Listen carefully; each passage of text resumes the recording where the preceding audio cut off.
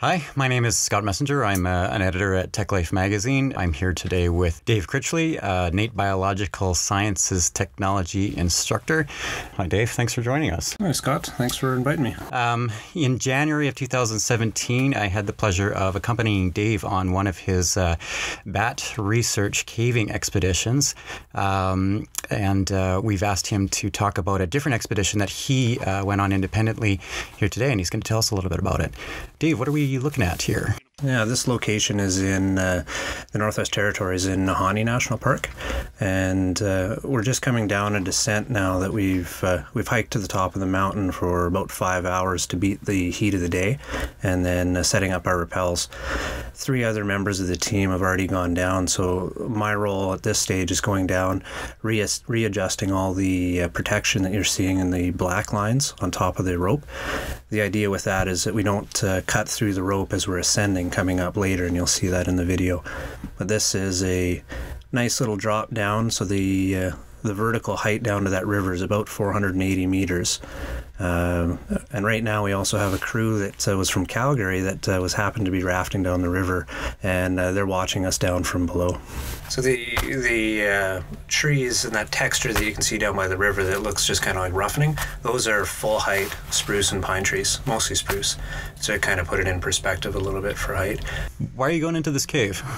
So this cave is one that was recorded in the 70s as having the potential for bat activity, and we wanted to confirm that there is actually bat activity in that space, and set up some roost loggers to monitor acoustic use, and we can get a better handle on winter use versus summer use, and get a good idea what we're actually seeing for bat numbers and species. So where are we now? Are we inside the cave you're descending toward? This one's actually a different cave down the ridgeline, but the same basic features in this entire cave area. That stage we were walking through is just getting into these different locations. So some of the features in here include this skeletonized doll's sheep. That skeletonized doll sheep is one of 109 different individuals that were lost in that cave. When you're in a cave, what specifically are you looking for? Depends on our goals, but in this case we're looking primarily for bat activity. So as you can see in the images here, there's a small crevice in there with a little mummified bat, and it's desiccated and dried out. So I have an envelope underneath, and I'm using a wire tweezer system to pull out the remains. The remains we'll use for identifying the species. We'll use that for getting a better handle on time of death. We can do carbon dating on different organic pieces in there, and it gives us a better handle on what's actually in that cave system, what has been using it over the time. And you use technology quite a bit when you are on these expeditions as well. Can you tell me about what we're looking at? So right now we're looking at a roost logger, and I'm actually showing Melissa, she's one of the team members, and Greg and Christian how we set these up, how we use them, how we implement them. They're pre-programmed, and these are functionally designed to capture any vocalizations that the bats are making. So we can get species, we can get relative abundance. Right now this is a roost logger that was in the cave for 2 years, and you can see that memory card coming out. The memory card will put into a tablet so we can see what kind of data we've actually hit in a very crude way while we're in the field. Then we can do post-analysis after the fact back in the comfort of our office. These are unique environments. Tell me a little bit about why this looks the way it does. So this is in the same cave actually that we were just setting up that roost logger. In here this is an ice-covered floor, and the ceiling and the walls in this case are covered in hoarfrost. That hoarfrost is deposition from the breathing of the cave. So as we get movements of air, warmer, moist air meeting cold temperatures, we get that frost formation. And this is one entrance into this system, whereas the other entrances are not like this at all. So it's a very dynamic system, and it tells us a lot about the caves and the cave environments. Now this cave here is again very different. This is the one we rappelled into. As you can see on the floor, as we're going in, we're all wearing dry suits underneath our caving gear, because there's about a foot of water that we're walking through right now. That water is overlaying ice, so the white crystals you can see in the back there, that's ice. So very cold, very I'd say not a hospitable environment for a lot of people to enjoy for their summer vacations. Is this dangerous work? Again, I think danger is a relative term in a lot of ways. We're in a very remote location, so we're moving very cautiously, we're moving very carefully. We're very self-sufficient. We carry all our rescue gear on us for personal use. We have satellites, communication, we have an inReach as well. So that's a GPS-linked texting option that we can send information back if we did need more serious assistance. So we're very well trained, but we're also very cautious. What are we photographing? So in here I found a bat again in another crevice, and this is in a different cave on the ridge line. That bat was just waking up, which was interesting, and about 5 or 10 minutes later he came out and covered in condensation, hanging by 1 foot, just letting all that condensation come off, and then he was heading out to go hunt for the evening because there's so many insects up there to feed on.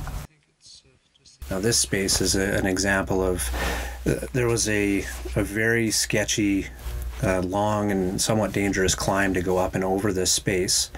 We decided, as I was kind of looking around at the floor a little bit more, that if I moved a few rocks out of the way, I might be able to bypass that. So after about 45 seconds or so of moving, we were able to bypass that dangerous climb, dangerous descent, and go right into a new passageway.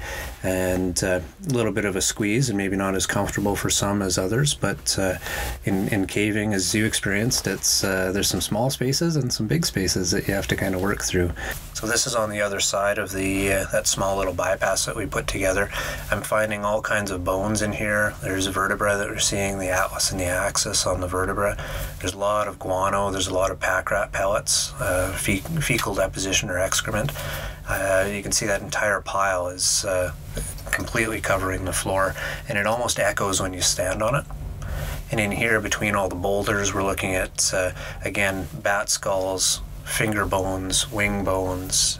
All of these things are pointing as signs to occupation on this cave, or in this cave.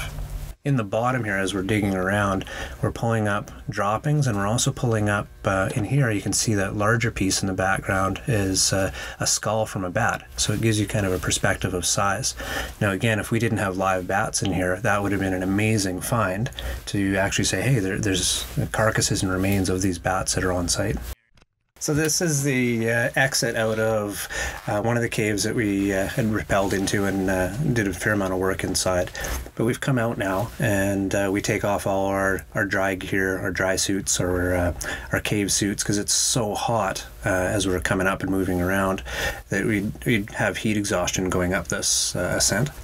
So we're using ascenders climbing up. I'm again the last person out. It's definitely strenuous work, because you may not get that feeling from the video. It's vertical. So as you look down now, if you can see some of the gear in the bags, and you can see that the river again on the bottom, the fall line is where gravity is. So that's, you don't get any steeper than where we are. This work clearly isn't for the faint of heart or for everybody. What is it you enjoy about it? You seem to enjoy it. I think the work itself, it's amazing to be able to help out and work with a species or multiple species to make sure that they're propagated and moving forward. Because ultimately bats as a group are so important agriculturally and biologically to our standing in the planet. They're helping out with pollination for some of the southern bats. They do insect and forest pest management in more of our northern species, because we're mostly insectivorous bats. The passion, I guess, comes from a lot of the camaraderie with the team. Like the group we had on this trip in Nahanni was an amazing group. Everybody was keen, everybody was engaged, and they're all passionate about not just the caving and new experiences, but about the bats. And it's amazing to be able to go out with people, and all of us bring different pieces to the table that we can help train each other and improve our knowledge and abilities in different ways. Now this is coming up right at the top of our pitch, so right above the cave, and you can see the ledges that we're walking on. So as you turn around, you can see the river and that fall line. It looks quite flat in the video, but that's straight down. Quite a distance to the bottom, and I'm just cleaning up a little bit of gear so I don't get hung up on the rope as I turn around. And we'll just walk back, get geared up, and then we'll hike back to camp and get ready to do this again the next day. You make it sound so easy. Well, I wouldn't say easy, but it's definitely enjoyable. And one of the beautiful things that we found out that night is that the same group that we saw, or that was looking at us from the bottom, the canoers and the rafters that were down there, we got back and they'd left us supper, which was amazing. It was fresh homemade lasagna, and they had some dessert. I can't remember if it was brownies or squares, but either way, it was delicious after a long, long day of travel. Dave, thanks for joining me today. Anytime, Scott, and looking forward to the next time you come out and join us on an adventure.